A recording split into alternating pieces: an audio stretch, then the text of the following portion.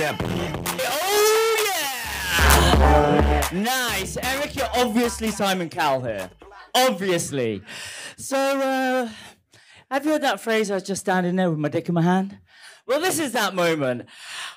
So, once upon a time when I was a young man, I was doing my first ever Tantra workshop, and the guru says, okay, everyone's going to get naked. I have a lot of social conditioning. I'm a Bangladeshi Muslim with British politeness, and also I have genital mutilation. So I wasn't going to get naked. And it's caused a lot of problems in my life, like a lot. So he's there, everyone's getting naked, and I tell him my issues, and he says, Shaft, come here. I'm like, yes, sir. He says, get your dick out. I'm like, okay. So I slowly start getting my dick out. And I wished I got my dick out, but I didn't. He was like, okay. And he looked at me and said, Shaft, you have a beautiful lingam. And that was the first time in my life where someone actually said, I have a beautiful lingam. It meant a lot to me because my first ever memory was when I was 4 years old and I was pinned down and I was horrifically mutilated down there. And it affected all aspects of my life. He got me then to show my penis to a woman. I had to literally go over, huge room, size of this room, go over there and go, what do you think of my dick? And she said, you have a beautiful lingam. And I was like, oh, that's nice. I said, now the next person. And there were 60 people. At the end, I went up to him with still my dick in my hand. And he actually got his dick out. And I loved him. And he said, look, I've got exactly the same 3 scarrings as you.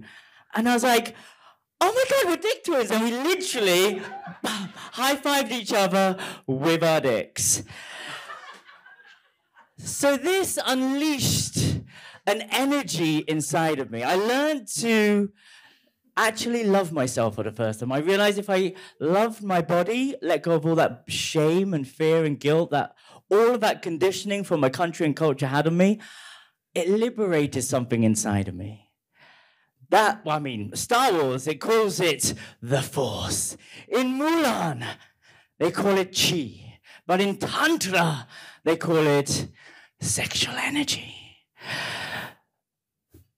Did you know that many, many people suffer from sexual trauma? I'm here to help all of those who have. Thank you. Oh, by the way, my name is Shaft. Well, the irony. Thank you very much. Enjoy.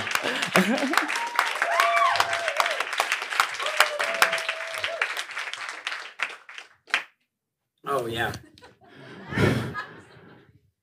I'm standing here with, well, anyway, I've got the mic in my hand.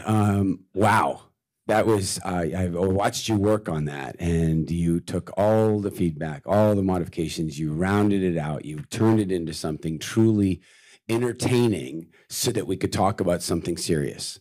That's one of the most valuable skills in the world. To take something really that's difficult socially to talk about, that's painful, that's shameful, that involves your vulnerability, and then to be able to make such light of it, and then to be able to say such poignant things about it. It was magical. Your physical humor, yeah, your timing, it was really great. One improvement I would want from you if you were in the finals, one, is the ending was almost like magical, and then suddenly you thought you hadn't introduced yourself, or you wanted to do the Shaft double tendre, like the joke. It was like, many people have been through this, and I'm here. Many people have sexual trauma, and I'm here to heal that.